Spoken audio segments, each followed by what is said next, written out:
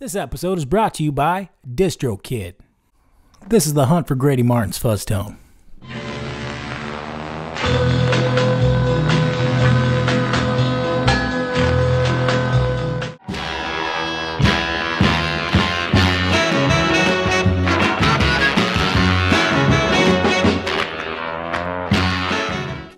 The origin of the Fuzz-Tone began in 1961 with record producer Owen Bradley, country singer Marty Robbins, studio engineer Glenn Snowdy, and session guitarist Grady Martin at the Quonset Hut Studio in Nashville that Owen Bradley and his brother built back in 1954. It was during a recording session for Marty Robbins on the song Don't Worry. Grady Martin was playing his baritone guitar through the studio's newer console with Langevin 116 tube amplifiers inside. During the session, the transformer for the preamps had gone bad, and one opened up while Grady was recording, making a fuzz sound. They later found out the company was in a transitional period, moving their manufacturing from New York to California, and used faulty transformers and transistors in the console that was built for them. Snowdy described it as a complete disaster at the time. Grady even wanted to re-record it, but after listening back they decided to leave the recording the way it was. They didn't attempt to re-record the session or fix the console. In fact, they hoped the console continued to make the fuzz sound. Don't Worry ended up reaching #1 on the charts for 10 weeks. The Fuzz-Tone was heard by everybody in the industry and became highly sought after. Grady Martin used the console to record instrumentals like The Fuzz, Tippin' In, and Twist and Turn. Shortly after, they got word of Gibson's interest in the effect, so they built a non-tube driven circuit that would reproduce a similar fuzz tone. They took it to Gibson in Chicago to showcase it, and after hearing the effect, according to Snowdy, the owner of Gibson said, "That's it, we'll take it." That circuit eventually became Gibson's Maestro Fuzz-Tone. The hunt for Grady Martin's Fuzz-Tone is brought to you by Distrokid, my favorite service to put music out to online music retailers like Spotify, Amazon, Apple Music, plus 150 other online music retailers. It costs only $20 a year and you keep 100% of your earnings. I've been using Distrokid for the past 2 years and plan on using it for years to come, telling you it couldn't be easier to get your music out on every platform you can think of. I'll be using Distrokid to release SFW's upcoming album later this year. So be sure to check out everything else Distrokid has to offer. They literally take care of everything. The only thing you'll need to worry about is making music. Go to distrokid.com/VIP/SFW to get yourself a 7% discount on the first year. Just follow the link in the description below. Now back to the fuzz. When I first started playing, I had no interest in fuzz at all. I was influenced by electric guitar players from the 40s to the early 60s, the golden era of guitar innovation. Where the most radical guitar got was an amp's natural overdrive. I always thought of fuzz as more of a modern guitar effect. It wasn't until I discovered Grady Martin's The Fuzz and his solo on Don't Worry that I fell in love with it. I wanted to cover the tunes live with SFW and use the effect on some of my own recordings.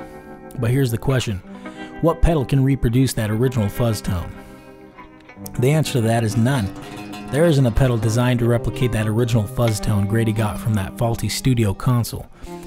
But that didn't stop me from hunting down some possible contenders. Starting at the beginning, Gibson's Maestro Fuzz is close in character, but overall just not the tone I want. Interestingly, Gibson advertised it as sort of a synth pedal with this early ad. It's the Maestro Fuzz-Tone. You can create guitar sounds never before heard.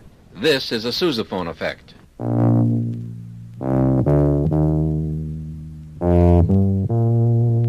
A big bass saxophone effect.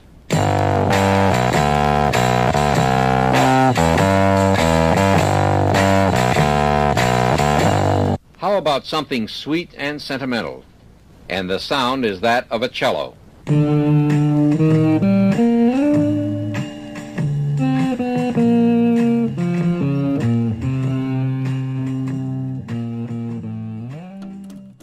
Pedals like the Tone Bender, Big Muff, and Fuzz Face aren't options either. Most people already know the fuzz sound of Jimi Hendrix and The Doors. They're great sounds, but not that Grady vibe I'm looking for. That took me into modern fuzz pedals. I started out by getting Wampler's Velvet Fuzz, and a few gigs into it I found it just didn't give me that Grady tone live. Great pedal, but not what I was going for.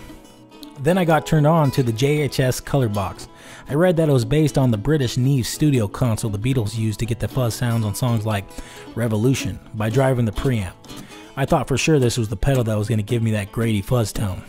The pedal came close, but it still didn't feel the way Grady's recording did. I think part of what I love about Grady's Fuzz-Tone was the mixture of the console's tone and that deteriorating vinyl sound. However, the color box stayed on my board for a good period of time, until I discovered my current go-to to get that Grady Fuzz-Tone. It's called the Clusterfuzz by Function Effects. I noticed it on Gary Clark Jr.'s pedal board, and after some research I decided to give it a chance. The pedal's 8-bit feature combined with its cranked fuzz knob ended up being the closest Grady Fuzz yet, in my opinion. Of course, it's not a perfect replica, but aside from its similar Grady tone, it's a versatile distortion pedal too. Here it is with my Martin hollow body strung with flat wounds in the neck position.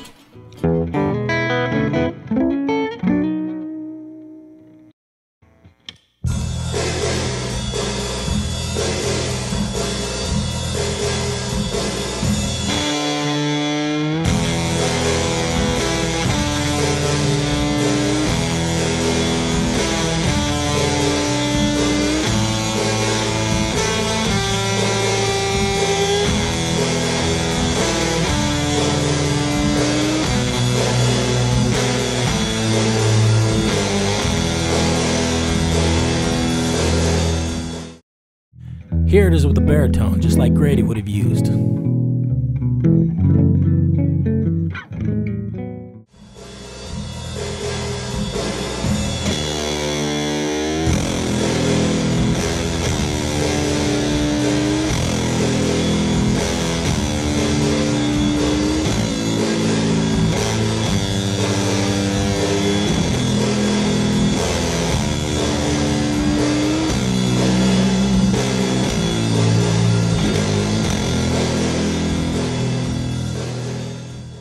In a perfect world, I'd contact a company like JHS and have them make me a custom Grady Martin fuzz pedal. Until then, I'm using the Clusterfuzz. If you know of a pedal that can get that original fuzz tone, I'd love to know about it. Leave it in the comment section below and click the subscribe button while you're at it. See y'all next time.